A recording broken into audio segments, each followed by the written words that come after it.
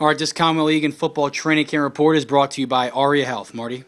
Hey, we're with Wyett, McLeod here. We're going to talk 2013 Conwell Egan football, a little bit about your defensive end position and the fact that you're going to move over and play a little offense this year too, which has got to be exciting for you because you got Mike Alley throwing the ball, and the possibility of you hauling some down and doing some damage on the offensive side has got to be fun for you. Yeah, it's definitely a good experience being able to have a good quarterback to throw to you and knowing that he's going to throw it to you and you're not going to lay you out to dry and you're going to be able to run in the field and knock someone over.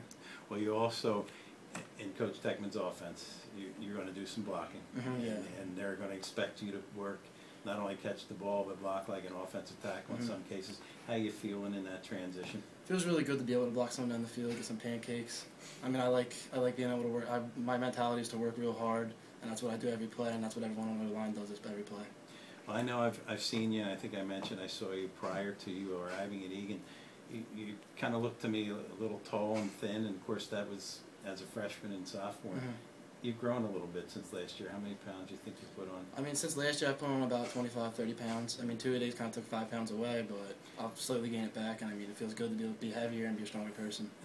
I know you've worked out hard. You put on a little weight. How do you feel? Your speed and your quickness remain? I feel that actually my speed and quickness has actually gotten better. I've been a lot quicker off the ball. My reaction time, I've been watching the ball. I've been watching film and just be able to get off the ball quickly. Very good, very good. Now, we talked to the other boys about this too, the fact that you get to go on the bus this week and go down to Ocean City and open up against Lansdale Catholic. They're a little bigger school now. They used to be in the same division, AA with you, now they're 3A. And I know it's a step up and a challenge, especially right out of the blocks. I mean, usually you're going to play a few,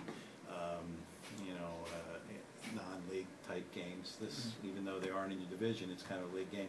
What are you guys looking forward to, or what are you expecting from Lansdale? I mean, we're looking forward for a really good game. We think it's going to be, if not a big game, it's going to be a really close game.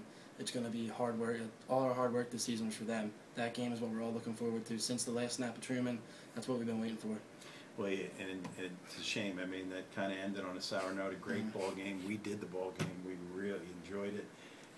I went to Conwell Egan when it was Bishop Egan. I didn't really enjoy the ending, but hey, I was happy for you guys. You got 6 wins last year. I know you hope to build on that. The other thing I wanted to talk to you about is, and I know Coach Techman mentioned it, and I've seen it mentioned in other articles, the front seven on defense is looking and shaping up very well. I mean, you got some new guys that are going to be playing in tackle. You got some other guys coming back, and your linebackers are in a good situation with Joey Ruggiero and Rich Turchi. So how are you feeling about that front seven? I think the front seven's awesome. I think it's dominant this year. I think every single lift and every single sprint that we put into work this year at like training and in the weight room, I think that was just for the front seven, and we were in there working so hard and we were so dedicated this season that I think it's going to pay off. Well, I'm glad to hear that. You guys have a nice senior group, 9 guys. We talked about it a little bit earlier. I know that you're going to want to bring the young guys along with you. I mean, that's the seniors' responsibility. So we wish you good luck, and I hope like heck that I can talk to you after the game and some wins this year.